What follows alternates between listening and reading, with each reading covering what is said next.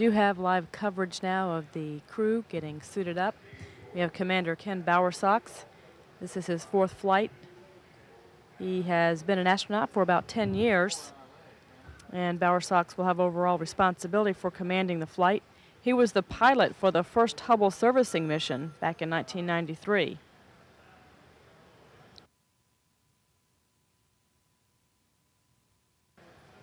And we have pilot Horowitz. As pilot, he will assist Bowersox at the flight controls. This is his 2nd flight. He will assist Bowersox during the rendezvous and retrieval of the Hubble Space Telescope on flight day 3, and also with the reboosting of Hubble if available fuel permits, and of course with the shuttle landing, the night landing that's planned here at KSC. And we have mission specialist Mark Lee. Across the room, we've got the rest of the crew. Mission specialist Joe Tanner.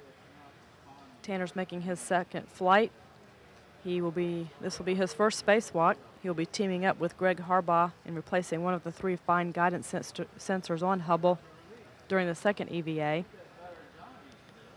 He will also help replace the optical electronics enhancement kit and a failed engineering and science tape recorder.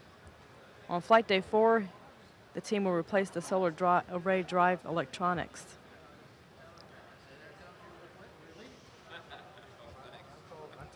And we've got mission specialist Steve Hawley. Hawley's making his 4th flight today. He's serving as the flight engineer and will assist the commander and pilot with ascent and re-entry checklists and in monitoring the vehicle systems. Hawley used the robot arm to deploy Hubble on STS-31 back in 1990. And we have mission specialist Greg Harbaugh. He's making his 4th flight. He will be teamed up with Joe Tanner to perform 2 of the spacewalks.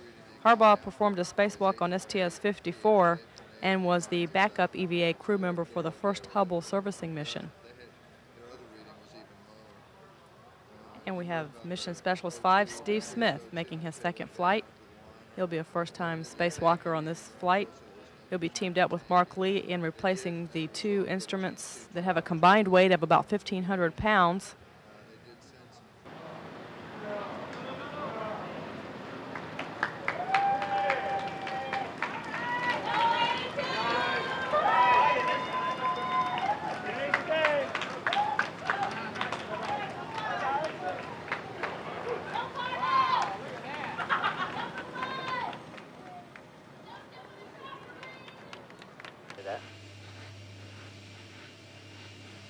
The gaseous oxygen vent hood at the top of the tank is being retracted away at this time. Discovery OTC, close and lock your visors. Initiate O2 flow.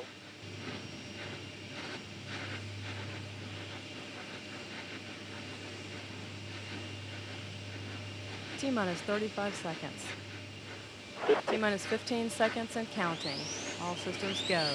T-minus 10, 9, 8, 7. We have a go for engine start. 5, 4, 3, 2, 1. Ignition and liftoff. Discovery now on its way to service NASA's Hubble Space Telescope. Houston now controlling. Roll program, Houston. Roger, roll, Discovery. Roll maneuver is complete aboard Discovery. The vehicle's now in a heads-down position on course for a 28.5-degree, 309 nautical mile orbit. 3 main engines beginning to throttle down now as the orbiter prepares to pass through the area of maximum dynamic pressure on the vehicle in the lower atmosphere. The 3 engines now at 67% of rated thrust. The solid rocket boosters beginning to tail off with their chamber pressure, standing by for burnout and separation of the twin solid rocket boosters.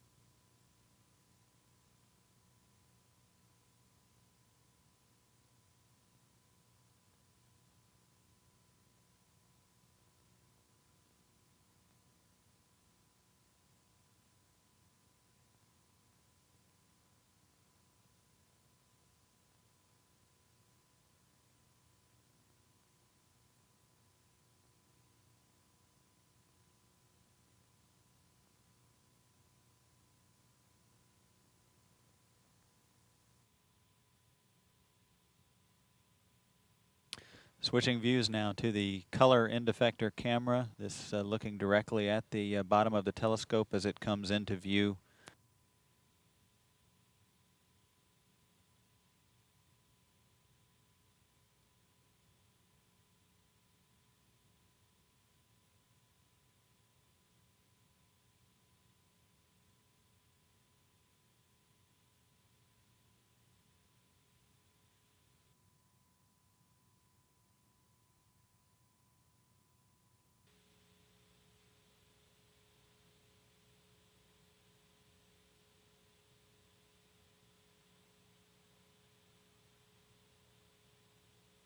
At Houston, we're in free drift, and Dr. Stevie's going to get the telescope.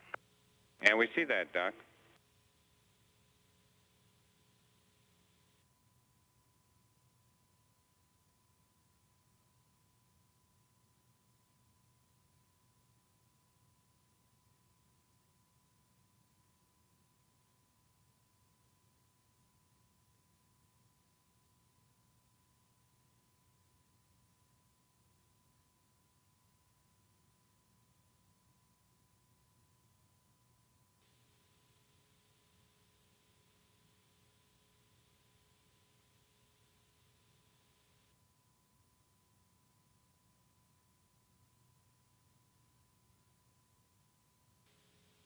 Houston Discovery.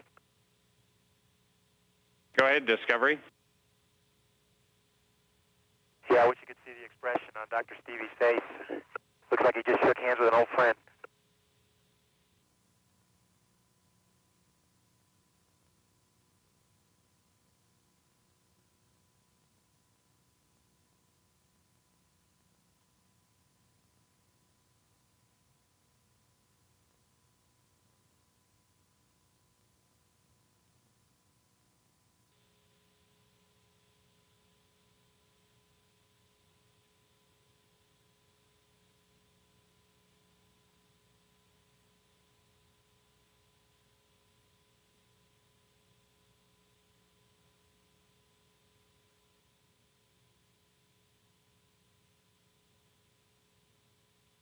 Got a good picture.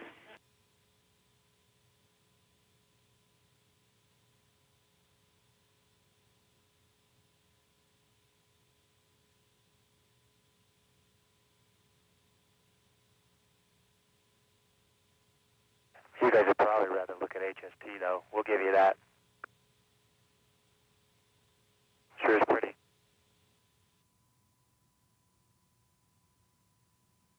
Good morning, Discovery. Time for the first two Princess go a little work outside. All right, we're ready to go fix that thing. Hey, and I got to compliment you on the beautiful selection of hookup music so far.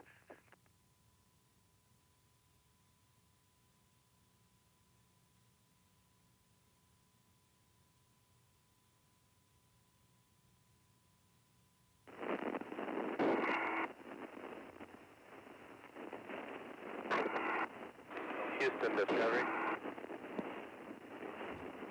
Go ahead. Beautiful picture, by the way. Yeah, I understand we have a go to rotate.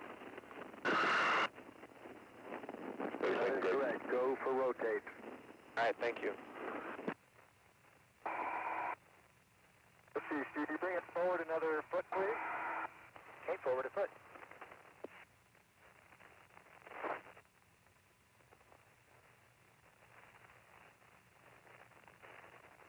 And stop. Stop.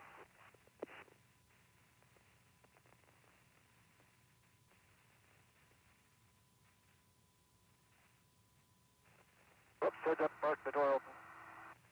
What? The door's just sprung open. Sure did. How about that? Are we in altitude? Yeah, we're close enough. I can go get that door if you want. Just leave it out there. Okay. How about that? Say stop. Stop. Get back nice and slow. All right.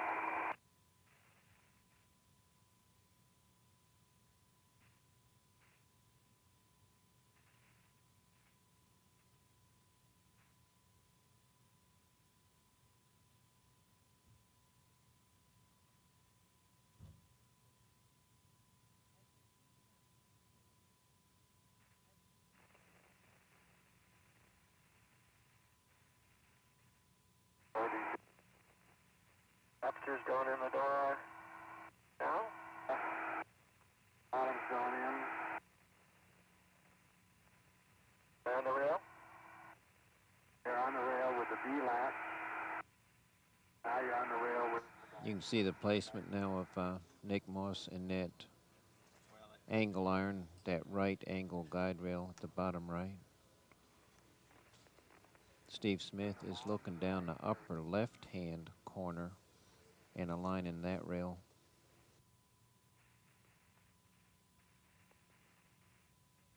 Go ahead and pitch me 5 more degrees, Greg. Pitching 5 more, that would give you 20. Okay.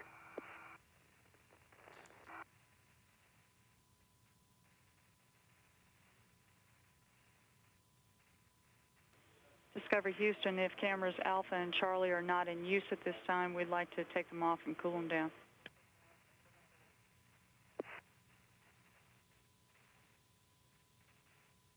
That's complete. You have your hands where you're going to keep them? Yes. And you need to go forward another foot. Forward a foot.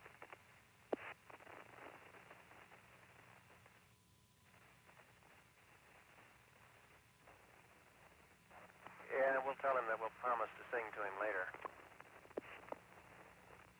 Okay, Dr. Stevie, or Greg, whoever's on the arm, go starboard. Okay, starboard.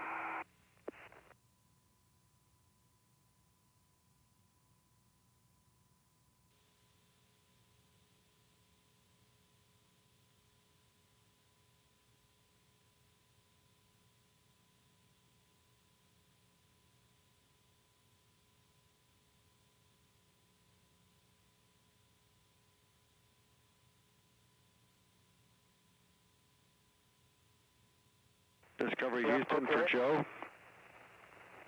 Yes, go ahead. We just got TV back in time to see you come out on the beginning of your very first EVA. Welcome to space, and it was nice seeing a big smile on your face. Have a good one.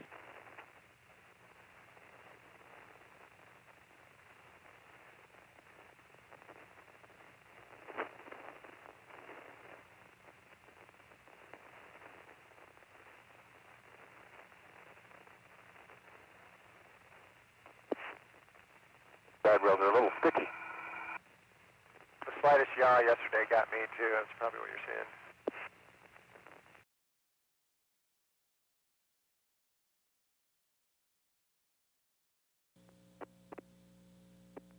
The orbiter's now flying out over the Gulf of Mexico. Time to touchdown 14 minutes 30 seconds. Present altitude 35 statute miles.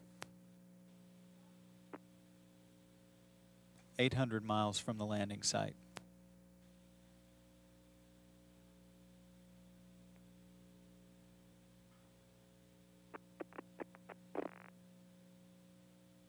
View looking east from the Mission Control Center as Discovery streaks through the atmosphere, 10,400 miles per hour.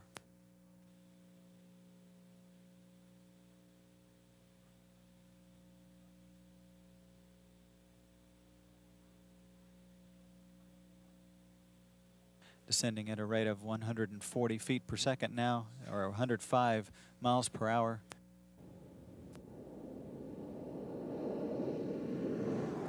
Gear is down and locked.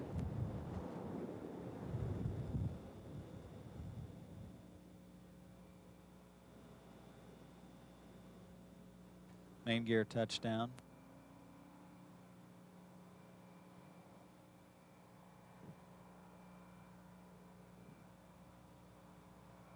Nose gear touchdown. Discovery rolling out on runway 15 at the Kennedy Space Center, completing 150 orbits, traveling 4.1 million miles, ending the second servicing mission to the Hubble Space Telescope.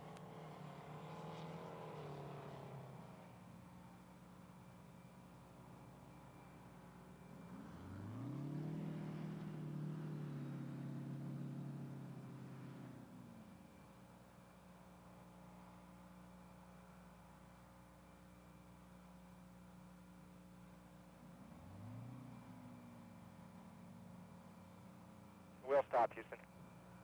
Copy, Will. Stop Discovery. Welcome back after a successful second Hubble servicing mission. You made those 5 spacewalks look real easy, and we have no post-landing deltas. Pick up on page 5-3.